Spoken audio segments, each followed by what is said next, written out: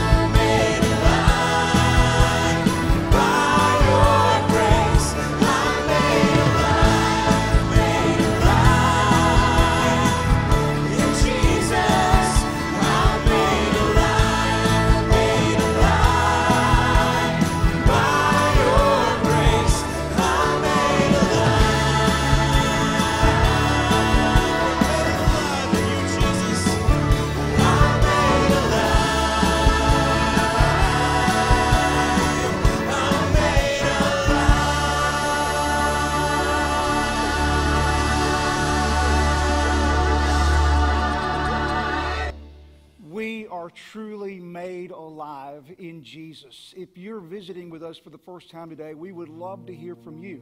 You can email us at connect@fbcgulfport.org. God truly is at work, and He's going to continue to work as God's Word is preached and as you engage in worship this morning. We're so excited to announce to you that our campus is beginning to reopen, and we're prioritizing life groups first. 4 weeks ago, we began meeting with a group of leaders from our church family known as the Facility Reopen Task Force. And they've been working and planning and studying and gathering information to help us best determine how we can reopen our campus. And we've decided to prioritize life groups. On May 20th, Pastor Jimmy and I, we put a message out on Facebook, on the church's Facebook page. If you'd like to see that video message, you can go to First Baptist Church Gulfport on Facebook and watch that short video, because we want you to hear about how we're opening up our campus to life groups, and to stay tuned as that continues to develop. Like I said, God has been at work during this pandemic. Our hope truly is in Him. And as a church family, we're committed to amplifying hope across this coast and around the world. And week after week, we've seen God work as He's drawn men and women into personal relationship with Him through Jesus Christ. And we've witnessed together several baptisms. And we have another baptism that we're going to worship through together. Justin Steiner, our student ministry intern, is going to baptize Alexis Vanderpool. And we're really excited that as Alexis was baptized, she had a friend from Paraguay and a friend from the very northern part of Mississippi participating via Facebook Live. Continue to worship as we baptize. We're so grateful for you to be able to join us today and witness this baptism with us.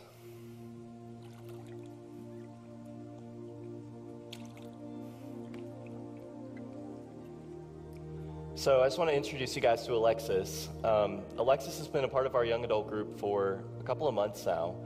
And I met her the very first week that she came. I had no idea who she was or why she was there, but I was really thankful that she came. I was like, this is great. We have new people coming. This is a new opportunity. And so I just went with it, and I just didn't even question it. But later I found out that she was friends with Victoria Jennings, who had been talking to her for months about the gospel and explaining Jesus to her and trying to get her to come. And finally she came to our young adult group. And over the next 2 months, she got more involved, kept getting to know people better, and I got to know her better and found out she's a really great person, and it was really great to get to know her.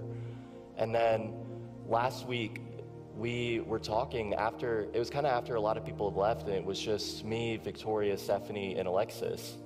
And I was about to end the meeting, and she said, wait, I have something I need to tell you. And so she told me in that time that she had found Christ and that she wanted to be baptized, and that she was saved, and that it was an amazing night. We were all very excited to hear it. Might have cried a little bit, but it was such an amazing experience to be able to be a part of that, to be able to have watched that transformation happen, to be able to watch her grow like that. So, Alexis, I have a question for you. Who are you going to follow for the rest of your life? Jesus, that's awesome. So, it is my honor and privilege to baptize you in the name of the Father, Son, and the Holy Spirit, buried with Christ in baptism and raised to walk in newness of life. So look, just touch that to your tongue, and then take this candle, and that's representative that you are now the salt and light of Christ in this world. Will you guys pray with me? Father God, thank you so much for Alexis and for this time that we've gotten to share together. God, I thank you so much that I've gotten to be a part of her story and a part of what you've done in her life, God. I thank you so much for this time that we get to spend together, for you continuing to be glorified in all the things that we do. God, I pray that you'd be with us in this time through everything that we're doing, whether online, in person, all of it, God. And I pray that you could continue to be glorified in all of it. I pray all of this in Christ's name. Amen.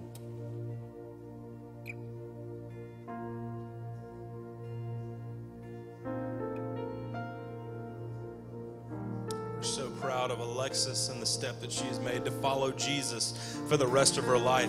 Maybe that's your story, or you need to make that your story. That's our prayer. That's the end goal today. Would you listen to these words as I sing them? He is the image of the invisible God, the firstborn of creation. He is the first, the last, the one who matters most. He is creator, ruling sustainer of all. He holds it all together. He is the Word of God, the hope for all the world.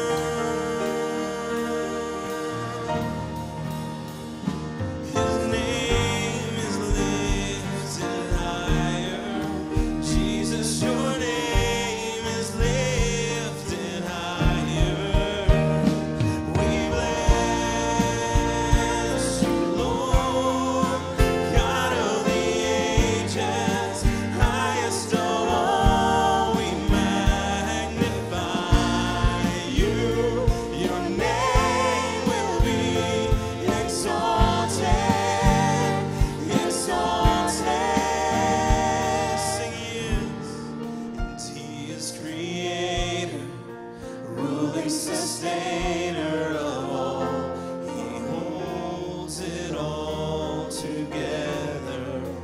He is the Word of God, the hope for all the world. We sing His name.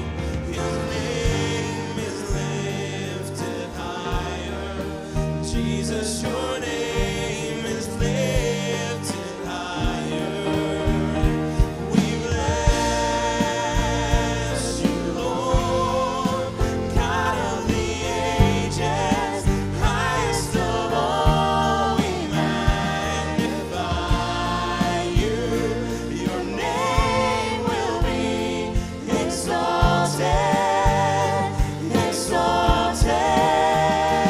We bless you, Lord, God of the ages, highest of all. We magnify you. Your name will be exalted, exalted. Who can compare? Who can compare to you? To you? Who can compare? Who can compare to you? To you? Who can compare? Who can compare to you? To you? Who can compare? Who can compare to you? To you?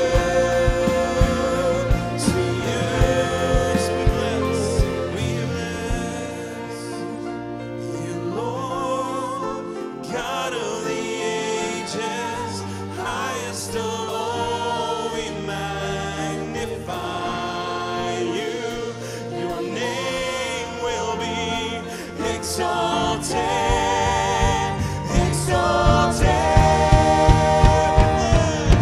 We bless you, Lord, God of the ages, highest of all. We magnify you. Your name will be exalted, exalted. Yes, we bless you, Lord, God of the ages, highest of all. We magnify you. Your name will be exalted, exalted. We sing exalted, exalted. Monday is Memorial Day. It is on this day every year that we celebrate those who made the ultimate sacrifice so that we could celebrate the freedoms that we have today. They stood side by side, shoulder to shoulder, and answered the call. They moved forward, advancing the ideas that everyone was free, everyone was created equal, everyone has the right to pursue their own dreams, and that our nation was founded on those ideals. But not all of them came back. Some remained, never to go home, never to see their families. And some we lost this side of the field of battle. They were sons and daughters, brothers and sisters, fathers and mothers, greatly loved. They charged forward for honor and peace and freedom. We acknowledge the empty space where we want them to be. Together we pay sincere tribute to those who fought for us, those we remember, those we love. Father in heaven, we are so thankful for our military, those who serve today, but this weekend we remember those who made the ultimate sacrifice. Thank you for them. Thank you for their families. We ask that you bless them now.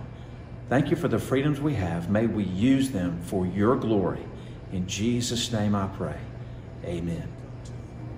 Just as I am without one plea, but that thy blood was shed for me, and that thou bidst me come to thee, O Lamb of God, I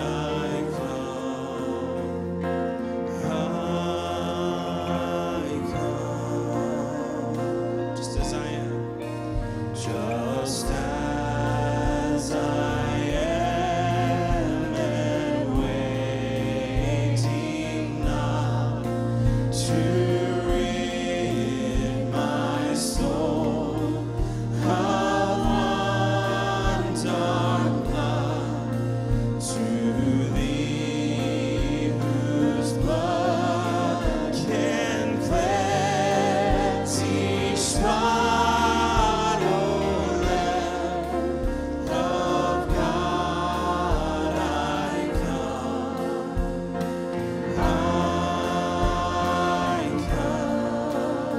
So here we are. I come broken to be mended. I come wounded to be healed. I come desperate to be rescued. I come empty to be filled. I come guilty to be pardoned by the blood of Christ the Lamb. And I'm welcome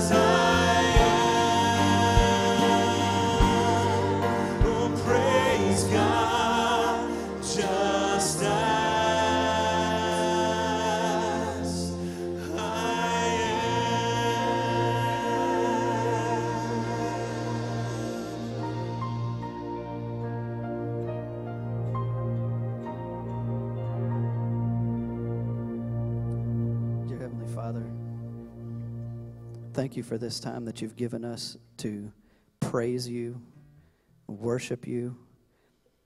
God, we all come broken, Father. Not one of us is perfect. You sent your Son to be the only perfect. And God, we ask that you help us use Jesus as an example of how we should live our lives. So please allow us to keep our hearts and our minds open as we hear your live word, so that we can instill your presence in our life. In Jesus' name I pray. Amen. What a great time of worship we've had. Thank you so much for worshiping with us and for hanging in there during this pandemic time of quarantine.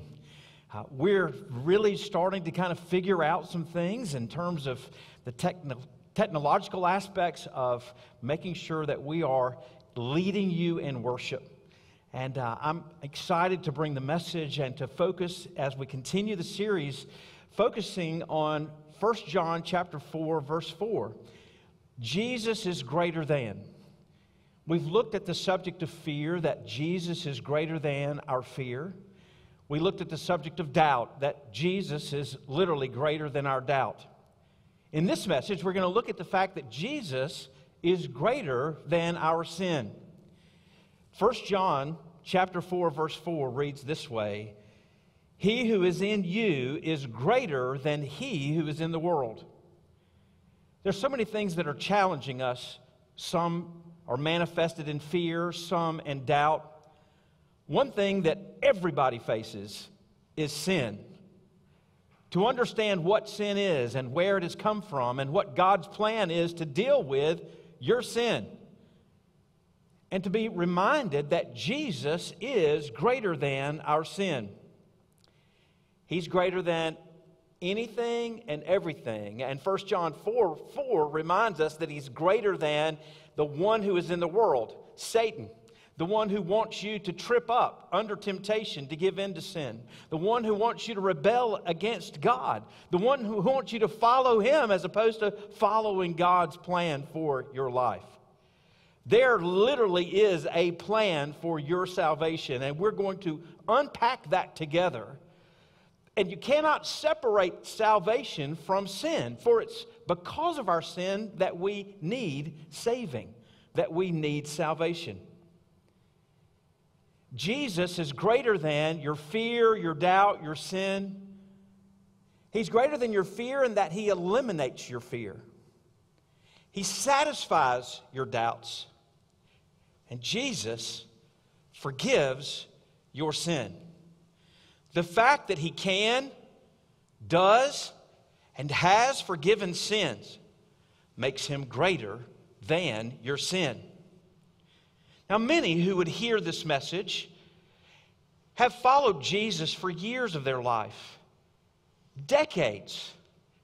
This is the very basic message that brought them into this saving relationship with Jesus Christ. But we know during the season that as we invite people to worship with us, as we share and have watch parties that we're hosting with others, that we know people who've not yet come to understand that they have sin, or that there is a plan from God to deal with their sin, or what happens if they don't choose God's way for dealing with their sin.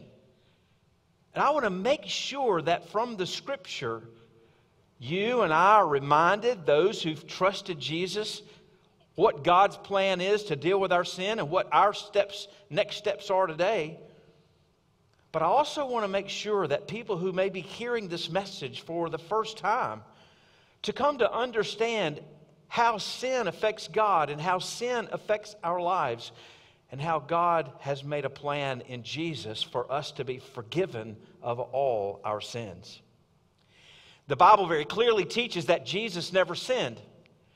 This is important, for if Jesus is going to be greater than sin, then He can have never sinned Himself. If Jesus is going to be able to forgive us our sins, it only makes sense that He would have never sinned. Jesus was the perfect offering on the cross, sinless, as He hung there in your place and mine, giving his life so that we would not have to die, so that we would not have to pay that terrible penalty for sin in our lives. So the Bible teaches that Jesus never sinned. The Bible teaches that Jesus was tempted just like you and just like me. Jesus was tempted. He knows what temptation is. Without question, he knows what sin is because, like we said, he's greater than sin, so he understands it. He knows it fully and completely, what it does to you and why his Father hates it. Not only has he never sinned, not only was he tempted like you are, he forgives sin. Very clearly, Jesus repeatedly forgave people for their sins. So many times in Scripture that he forgave people for their sins, it was a great foreshadowing of what he was going to do when he went to the cross, that he hung there to forgive you from your sins. He died so that you could be forgiven for your sins, so that you could live forever. There are key truths in Scripture, in this message, that deal with the subject of sin. First, it's that every person sins and is responsible for their own sin. I'm not responsible for yours, nor are you responsible for mine. Your parents are not responsible for your sin. They may have contributed to it, but ultimately you have to own it. And because you are responsible for your sin, then you have to answer to God for your sin. Nobody else is going to answer for your sin. You'll have to do that.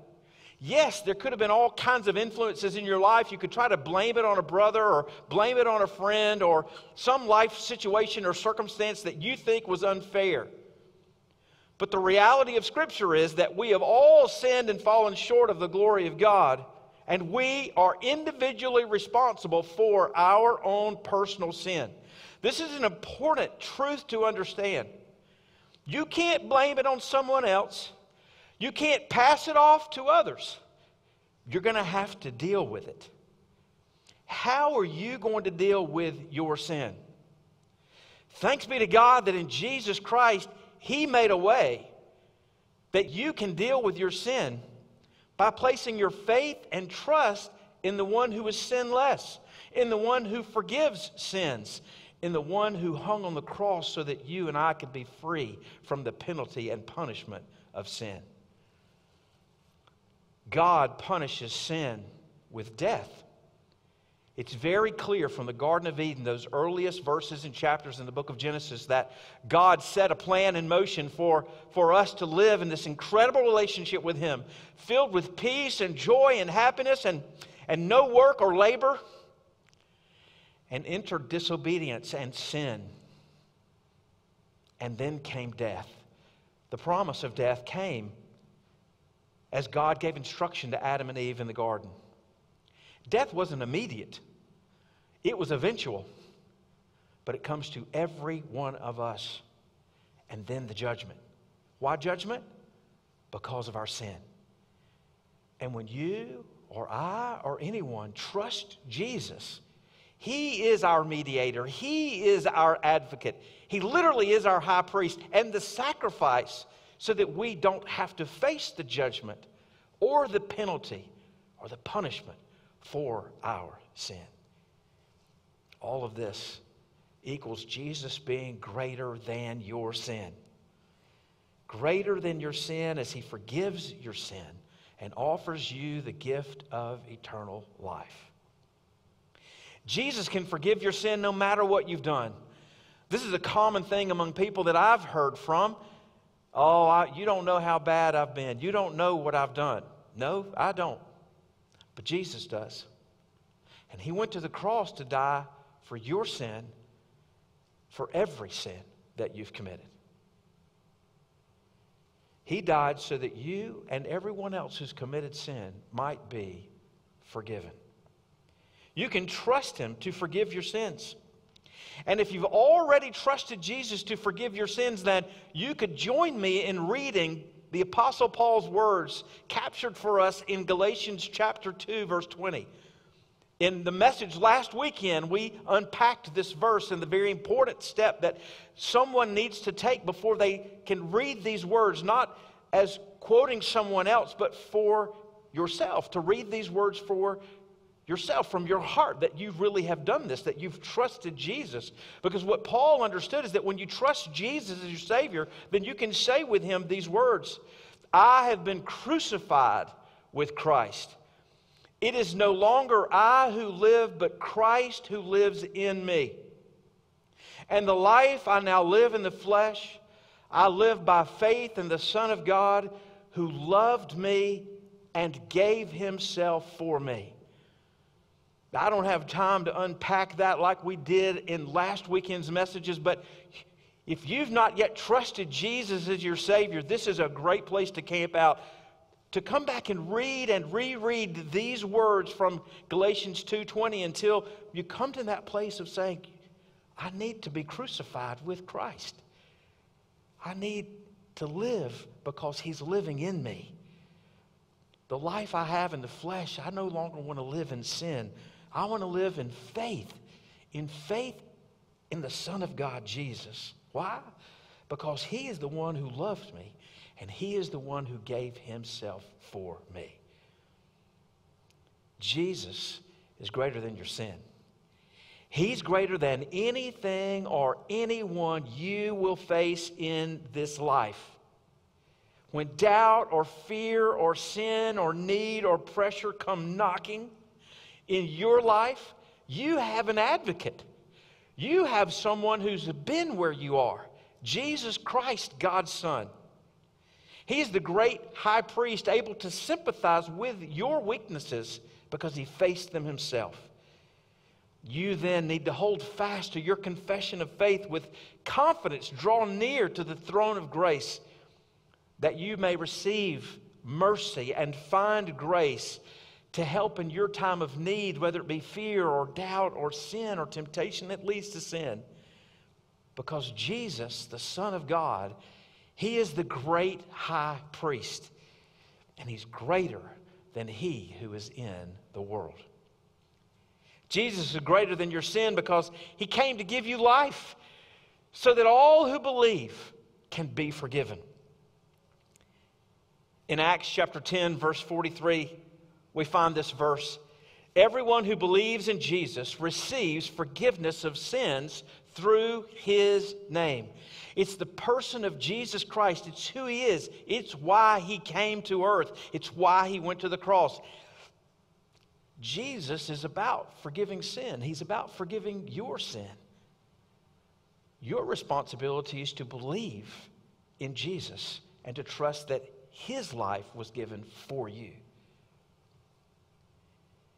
Jesus literally came to earth to forgive sin.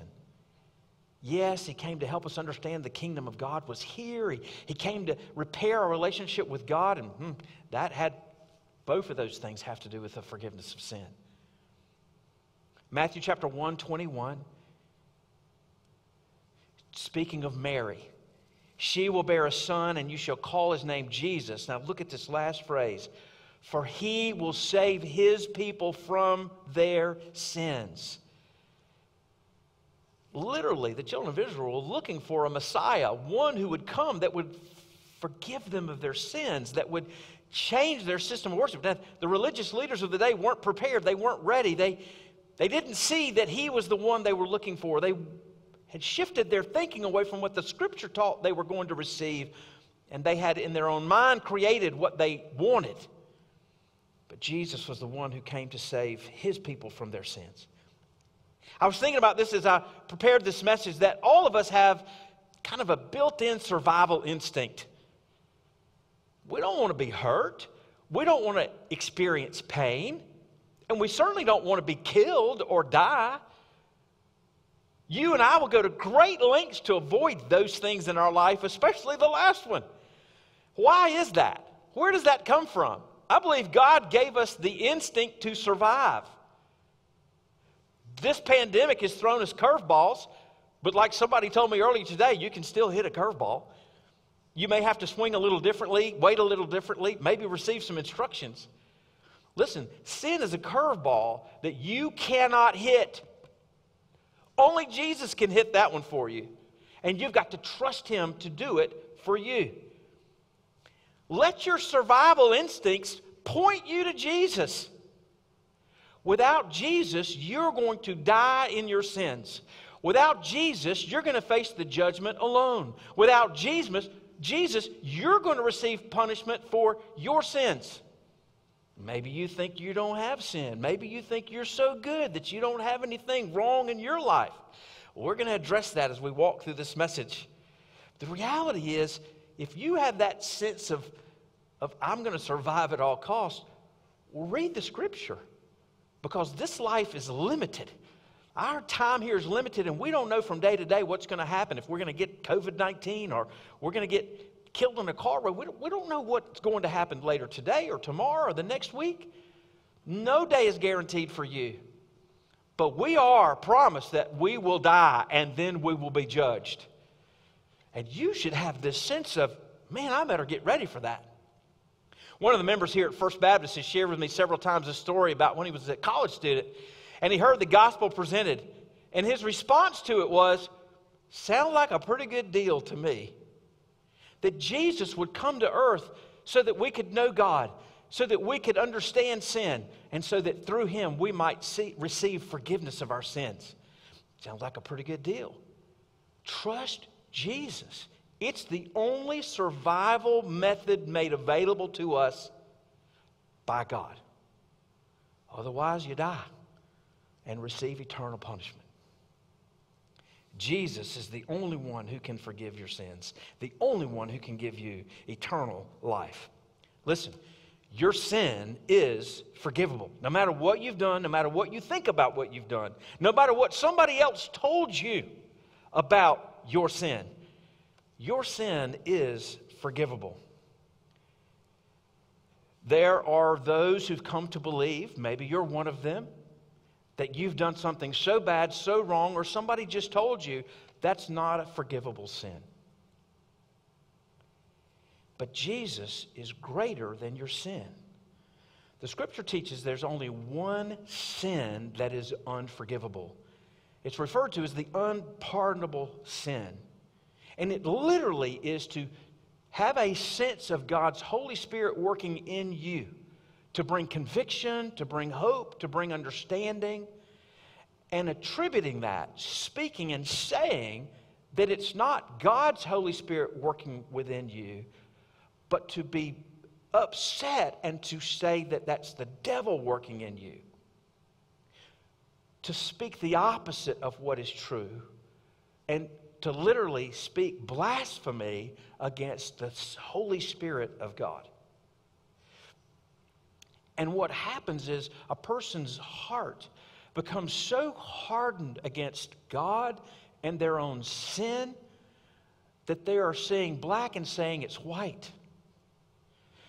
And what the Scripture's teaching is saying that a person who's gone to that place in their mind and their thinking and their words, they're not coming back from that. And if you've not gone that far, maybe you've done and said things that you regret. Maybe you've done and said things that in your mind you've convinced yourself it's not a forgivable sin. But until you've hardened your heart so much against God that when you sense Him working with your heart, you say that's Satan working. If you've not gone to that place, and if you're even thinking about it right now, you're not in that place.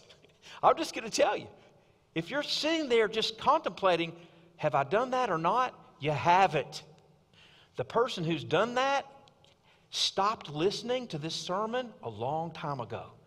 The person whose heart is that hard probably never started listening.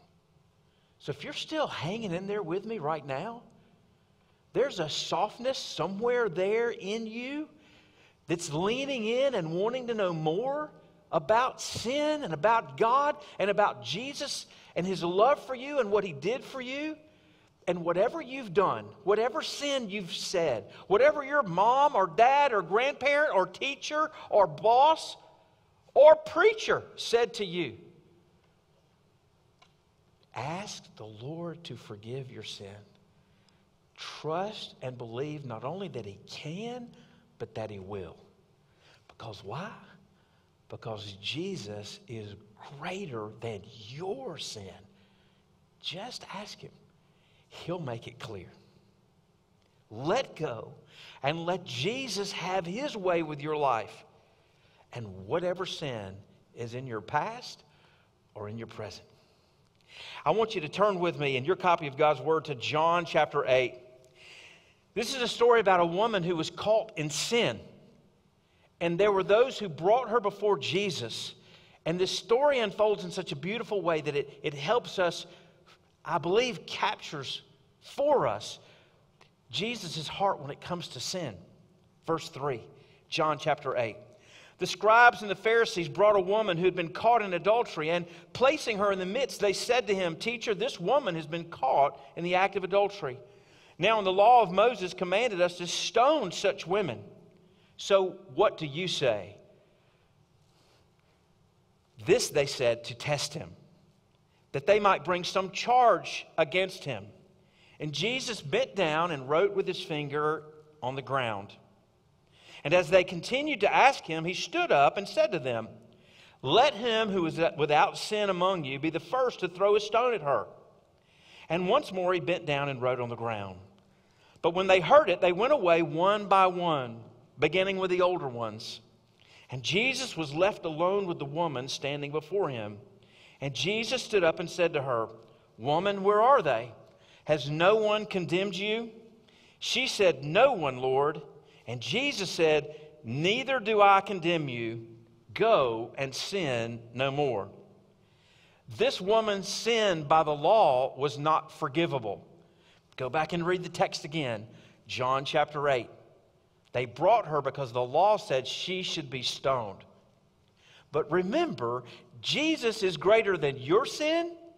He's greater than her sin. He's greater than my sin. And Jesus asked these guys a question. Let him who is without sin among you be the first to cast a stone at her. And the older left first, and then those all the way down in age. They knew that they were sinners too. They were trying to prove a point. But the greater point came from the one who is greater. Jesus forgave this woman of her sin. And yes, he gave her a directive, go and sin no more. Her sin was forgivable. He told her and he tells us when we ask for forgiveness, when we're in a position where we need to be forgiven, and everyone is, he tells us to go and sin no more. Sin ultimately is rebellion against God. Sin is when we turn our back on God's will or God's plan or God's directives for us. One of his directives is that we receive his Son into our lives. To reject Jesus is itself sin. Augustine said, sin is believing that you are self-created, self-dependent, and self-sustained. Basically, you take God out of the equation of your life. Dr. Stan Norman, who was a professor at New Orleans Seminary, now is the president of a Christian Baptist University in Arkansas. He wrote these words, We deceive ourselves if we believe that we can either minimize or eliminate the reality of sin simply by ignoring it or changing its name. We live in an age that strives to ease or eradicate moral or spiritual culpability, responsibility. To confess our sinfulness will painfully confront us with our shortcomings and even accentuate our guilt. Dr. Norman went on to write, the rejection of the biblical doctrine of sin does not invalidate its reality or power.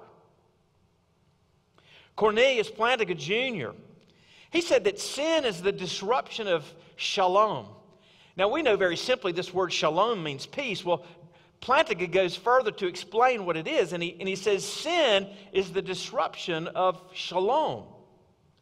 He said shalom, he defines this way, is universal flourishing. Everybody wins. Universal flourishing, wholeness, and delight. Shalom is a rich state of affairs in which natural needs are satisfied and natural gifts are fully employed.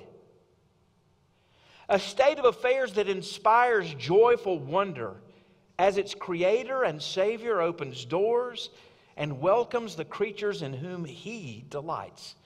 What a beautiful picture of the Garden of Eden. What a beautiful picture of heaven. We're in between. What do? Our shalom has been disrupted by our sin. Help! It's Jesus. Jesus brings these two realities we've not yet experienced together in our life when he forgives our sin.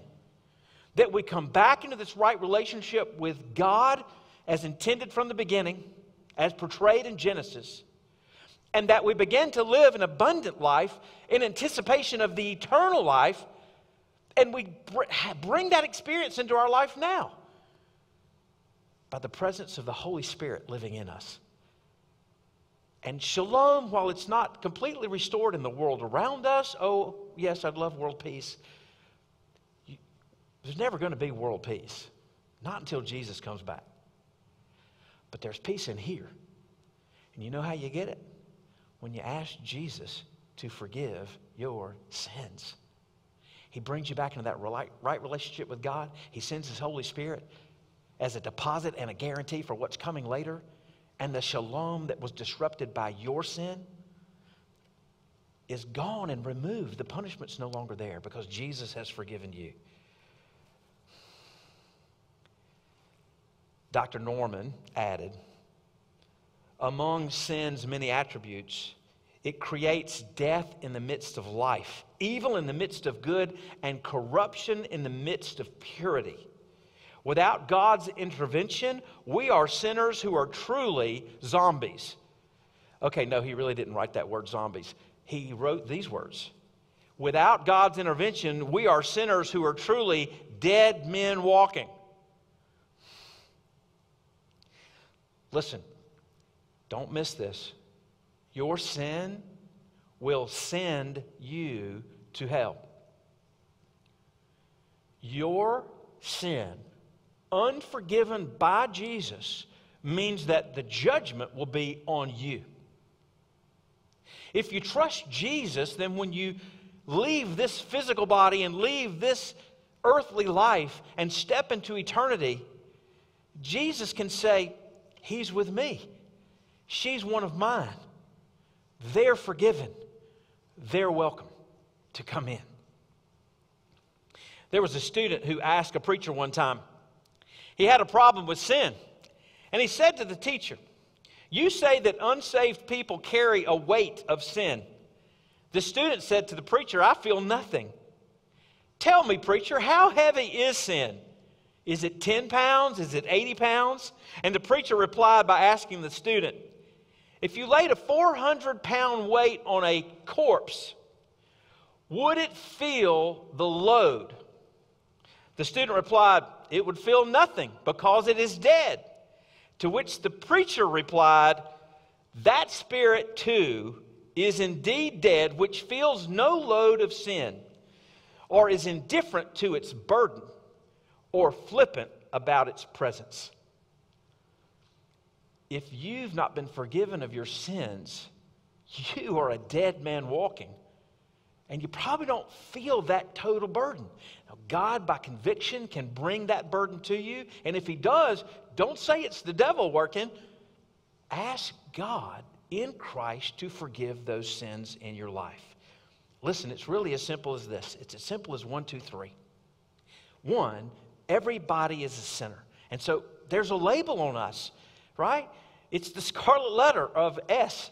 We're all sinners, not Superman, sinners. There's one label, sinner. There's 2 categories, saved, not saved. There are 3 groups within these 2 categories under this one label. The first group is the group that by faith is trusting Jesus to forgive their sins. The third group, remember I told you there are 3. I'll come back to the second one. The first group is those by faith who are trusting Jesus, labeled as a sinner, saved because of their faith in Jesus and trusting Him for the forgiveness of sin. Second, sinners, not saved, who have no faith and no desire for faith. Group 3. Who's in group 2? I thought you were asking that question. Group 2 are people that say, I'm trusting my good works. I believe that I'm a good person. I believe that I'm going to do enough good that even though I've done some bad, when I get to the end, God's going to look at me and say, he did good enough, we're going to let him come into heaven.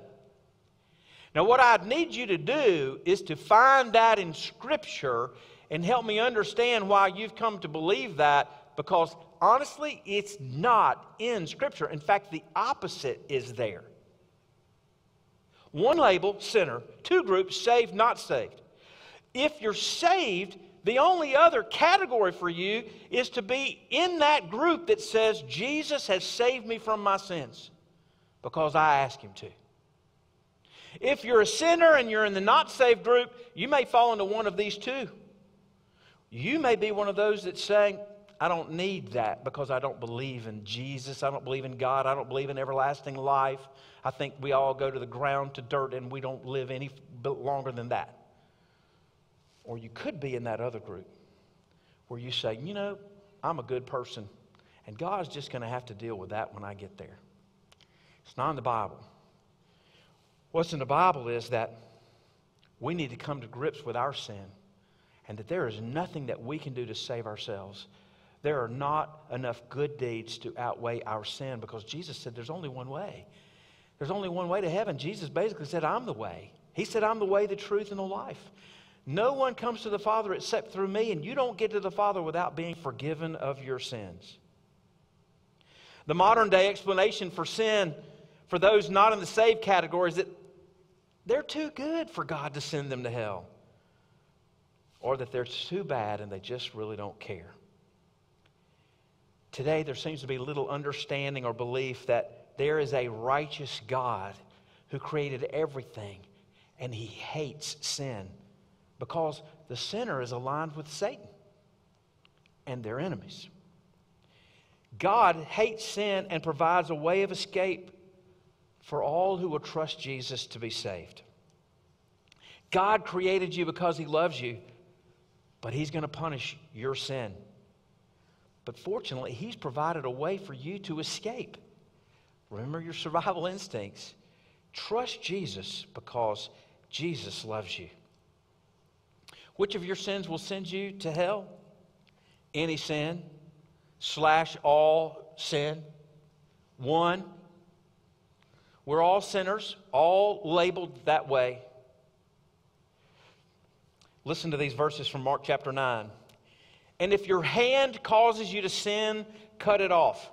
Now, this sounds harsh, but follow the thinking as Jesus, because he's speaking in hyperbole here, but he's making a point, and it's a strong one, and I don't want you to miss it to get sidetracked. Jesus doesn't want you to mutilate the body, but he doesn't want you to go to hell either. If your hand causes you to sin, cut it off. If something in your life causes you to sin, cut it out. It's better for you to enter life crippled than enter eternal life crippled with two hands than with two hands to go to hell, the unquenchable fire. And if your foot causes you to sin, cut it off. If you do something or if you go somewhere that causes you to sin, cut it off. It's better for you to enter life lame than with 2 feet to be thrown into hell. And if your eye causes you to sin, tear it out. It's better for you to enter the kingdom of God with one eye than with 2 eyes to be thrown into hell, where the worm does not die and the fire is not quenched. Jesus says you need to get serious about your sin. Don't wait. Don't put it off. It's not going to take care of itself. You know, we're looking for a vaccine or a cure for COVID-19, the coronavirus. I had a pastor friend who texted me and he said, what if we change the word corona and put the word sin there, sin virus? We're looking for a cure and a vaccine for coronavirus. There is a cure for your sin virus, and the cure is Jesus. A college freshman went to their dorm laundry room with a bundle of dirty clothes. He'd taken his sweatshirt and put all his dirty clothes in the sweatshirt. I'm thankful that I've never done this. Maybe you did it, or maybe you would tell that someone you know has. He was so embarrassed for how dirty his clothes were that he never took them out of the wrapped up bundle. He just threw them in the washing machine, put in the soap, put in the money. When he took it out of the washing machine, threw it in the dryer. When he got it out of the dryer, took it up to his dorm room. And when he opened the sweatshirt, what came out? All his dirty clothes. God says, don't keep your sins in a safe little bundle where no one can see them, because God says, I see them. God says, I want to do a thorough cleansing of your entire life to get rid of all the dirty laundry that is in your life. Jesus is the only cure for your sin virus. Jesus is greater than your sin. Jesus is the way. There's a pastor named Jack Wellman. He's put together some scriptures, and I've taken part of what he used and as a way to help people come to this place of asking Jesus to forgive them of their sins. I've modified it and changed it, but I wanted to give him some credit for what I borrowed from him. 1 John chapter 3, verse 4. Everyone who makes a practice of sinning also practices lawlessness. Sin is lawlessness. Everyone is a sinner because all have sinned and fall short of the glory of God, Romans 3:23. Everyone will receive death as a payment for sin, but the free gift of God is eternal life in Christ Jesus our Lord. Your sins made a separation between you and God, and your sins have hidden God's face from you so that He does not hear. God shows His love for you in that while you were still a sinner, Christ died for you. And while you were an enemy, you were reconciled to God by the death of His Son. Jesus took care of your sin problem by becoming sin for you, so that you who have repented and trusted in Him can be seen as having the same righteousness as Christ does. Not from your good works, but from His, because He now lives in you, Galatians 2:20. But if not, then you still have the wrath of God on you. I want you to trust Jesus Christ. I want you to repent from your sins, to recognize how God hates your sin, and to turn to Him and ask Him to forgive you of your sins. Have you done that?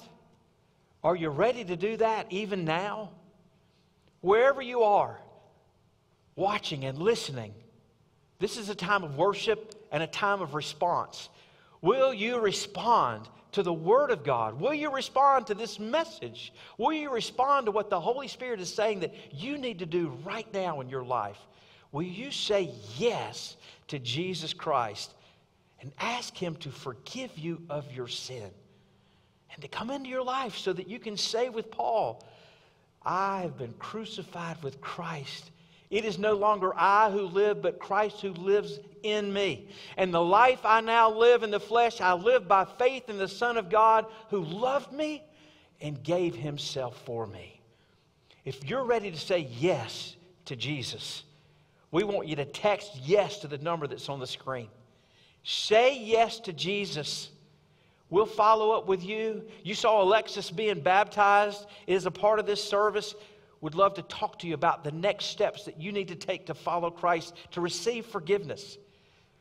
You don't need to wait till we respond. You can make that decision right now wherever you are and pray and ask Him to forgive your sins, and He will do it.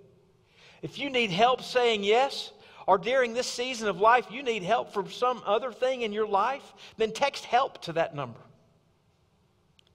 If God's doing a work in your life and He's prompting you to be a part of this ministry, maybe you're a member, maybe you're not, maybe you're just watching online, but you want to be a part of what God is doing in our church family, and you want to do that in a way that's financial right now. We hope to have other ways for you to do that in the future, but right now financial is one of the main ways you can continue to be a part or start being a part of what God's doing in the life of this church. So we would encourage you to text the word give to that number as God leads and guides in your life, to do that in response to Him. And the last thing we ask you to do is to call I had a man call from Kentucky last Sunday night and had an incredible visit with him. Just some things he's going through in his life. And we hung out together on the phone, Kentucky and Mississippi. Call us. We have operators standing by. They'd love to take information from you. They'd love to hand you off to someone. They would love to talk to you. They'd love to pray with you, to help you say yes to Jesus, to give you some help that you need, to answer any questions you have. I want for us in these moments right now to begin to pray as we continue to worship together. Father in heaven, I thank you so much for how clear your word speaks that the Lord Jesus came to help us deal with our sin problem. That's why he came. He came so that we could be saved. He came to forgive us of our sins. He came so that we would not have to die. He came so that we can live together forever with him in heaven. Lord, I pray for those who are part of this worship experience. I pray that they would say yes to Jesus, that they would say no to their sin, and they would ask you for forgiveness right now.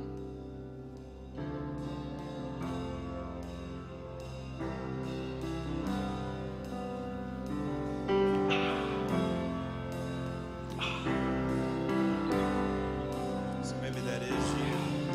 Needs to say yes to Jesus. The good news is that he is the victor, that at the end of the day, the battle was won by Jesus. There is no second place. Jesus is first. Is he first in your life? That's our prayer, is that he is number one in your hearts. If he doesn't, we encourage you to call one of our pastors to reach out to the victor, Jesus Christ. Would you sing with us where you are? You were always fighting for us, heaven's angels all around. My delight is found in knowing that you wear the victor's crown. You're my help and my defender. You're my savior and my friend. By your grace I live and breathe to worship you. And at the mention of your greatness, as your name I will bow down.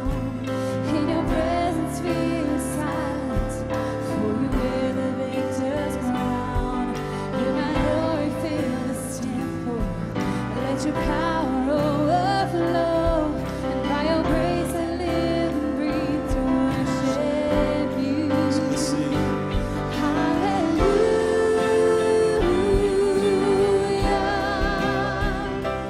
You have overcome. You have overcome. Hallelujah. Jesus, you have overcome.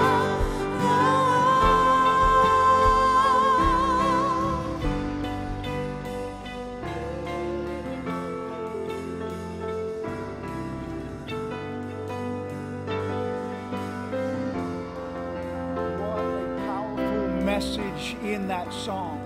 Jesus is overcome. He's overcome sin. We heard the third in a series from our pastor, the third message. Jesus is greater than. As Jimmy challenged us to see that Jesus is greater than our sin. There's no sin that he has not overcome. So church family and guests, know that we want you to continue to consider this message, and there's a sermon discussion and application guide that you can find right there in the Facebook Live post if you accessed this video there, or you can go to our church website, fbcgulfport.org/live, and you can find the discussion guide.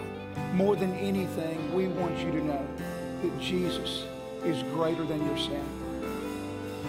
We want you to know that we are here for you. Please call, connect, and get involved with our virtual life and in person as soon as possible. We remember always that in 1 John 4:4, like Jimmy stated, that Jesus is greater than our sins and he is there for us always. So let's sing together, declare every high.